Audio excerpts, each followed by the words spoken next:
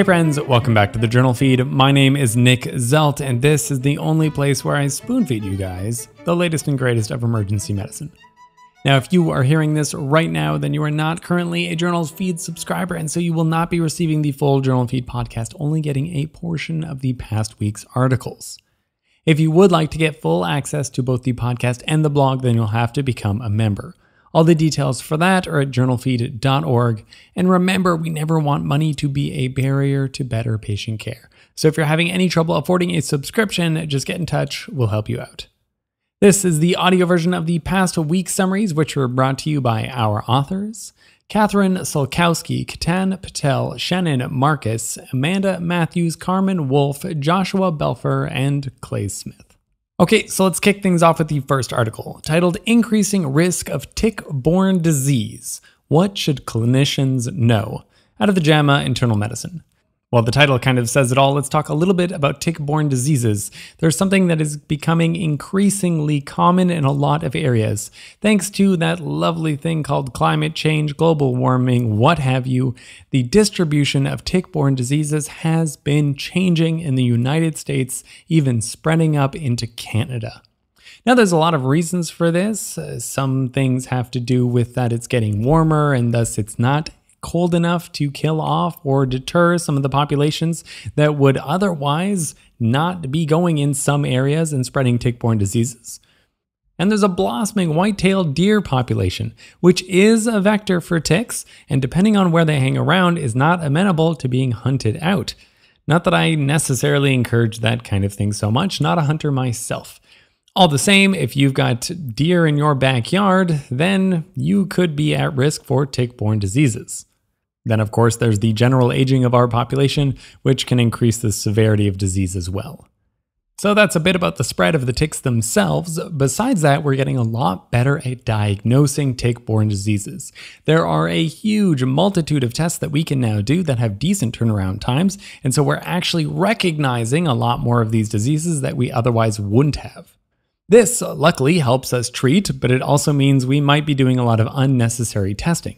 Not to mention that it's not so uncommon to have patients who think that they have, say, chronic Lyme disease causing symptoms that probably are not caused by chronic Lyme disease. So that's a conversation that I've certainly had more than once, and I'm sure that you have as well.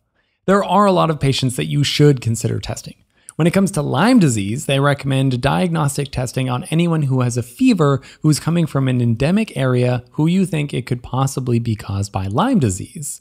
If they have a rash over 5 centimeters across and it's been expanding over the last couple of days and you think that rash is erythema migrans and it all makes sense, then don't do any testing, just treat. That's the recommendation of these authors as well as the CDC.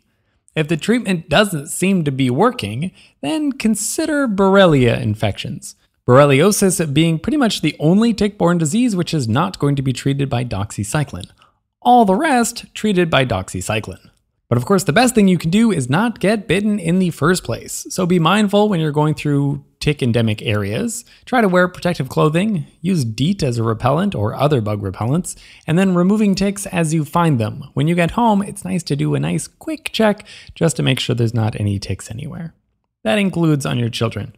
If you'd like to keep up to date on all things tick-borne diseases, then the CDC has a lovely PDF, which is linked in the blog, that you can read over. There's lots of wonderful pictures about what each of these ticks look like and a lot of information about diagnosis and treatment. A lovely resource for anybody that lives anywhere near an endemic area.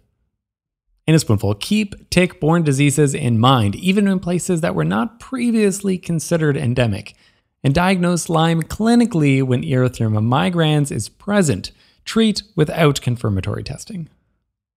All right, then let's skip to the third article.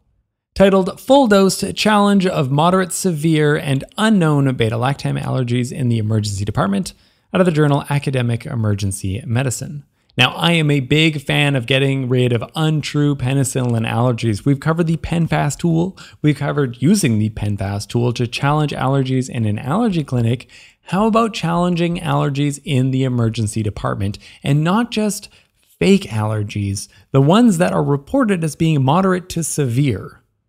This was a retrospective chart review of patients who had a documented moderate, severe, or unknown beta-lactam allergy who then received a full dose of a beta-lactam antibiotic in the emergency department. It's not clear how entirely these patients were identified. It seems like they just chart reviewed and saw people who got both of these things. I'm presuming that these patients were challenged on purpose, but it's not clear how that decision was made. I guess they have some protocol at this hospital which encourages them to do that. Moderate reactions were patients who had hives, urticaria, or swelling that was not of the head or neck. Severe reactions had anaphylaxis or swelling of the mouth, lips, tongue, or throat, or difficulty breathing. Unknown reactions were not listed or the patient just didn't know, which is probably a lot of the time in real life. They had 850 patients who were screened, 184 patients were included in the study.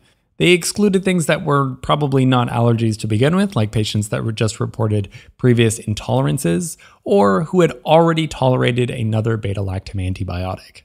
All of these patients were admitted to the hospital, which makes sense because they were getting IV antibiotics, but is unfortunate because I still like to be able to discharge patients on antibiotics that I want to put them on.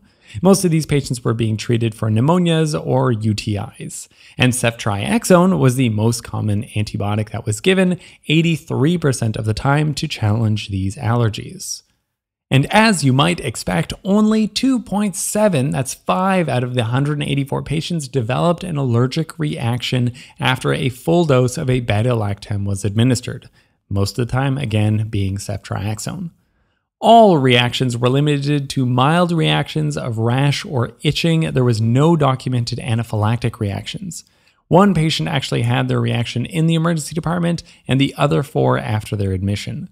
After admission, 86% of patients continued beta-lactam antibiotics, but for some reason only 73% of the patients actually had an update of their electronic medical record that said, yes, indeed, they can tolerate these antibiotics. That's unfortunate that so many people did not get that update. That's silly. We need to have access to that kind of thing to update it so that these patients can get these antibiotics with no problem in the future. Now, these are patients who had just reported generally beta-lactam allergies. We've actually linked on the blog post to an article which we covered in 2021, which included in the article a very handy chart on antibiotic cross-reactivity, which I think you should take a picture of with your phone because it's a really nice, useful resource to have on shift. What matters more than the beta-lactam is the side chain, which is what most people are actually allergic to most of the time. And as a result, there's not actually that much cross-reactivity. It really depends on what you were allergic to in the first place. If you have a penicillin allergy and I'm giving you ceftriaxone, then yeah, the cross-reaction rates are going to be very low. I'm more interested in outpatient challenges, where I'm going to challenge this patient and then send them home on an antibiotic. I already don't fret that much about giving ceftriaxone to patients with penicillin allergies, so this isn't going to change my practice that much, but it's still nice to see this kind of thing. In a spoonful, this is yet another example of penicillin allergies being very low risk of being actual allergies, especially when you're challenging with a cephalosporin, even in patients with previous anaphylaxis. Okay, that's our 5 articles. Let's do a quick wrap up of everything that we talked about today. From the first article, we did a quick public service announcement that tick-borne diseases are increasing in frequency and expanding in geography. From the third article, don't be scared to question beta-lactam allergies. They're unlikely to be real. It's unlikely to cross-react with ceftriaxone, at least seen in this article, and the emergency department is honestly the best place to test that kind of thing out. Again, if you were hearing this right now, then you are not a part of the members feed, and so you missed 3 articles from this past week that the members did get and you didn't. The articles you missed were about, well, one was about a 1-hour sepsis bundle and whether or not that's saving lives. Then we talked about using acetaminophen to deoxify your blood and whether or not this is saving lives in the ICU. And finally, a review of botulism, something to keep your eye on. Links to all the original articles can be found at journalfeed.org. Just follow the links in your show notes. Our goal here is for you to read less, learn more, and save lives, one spoonful at a time.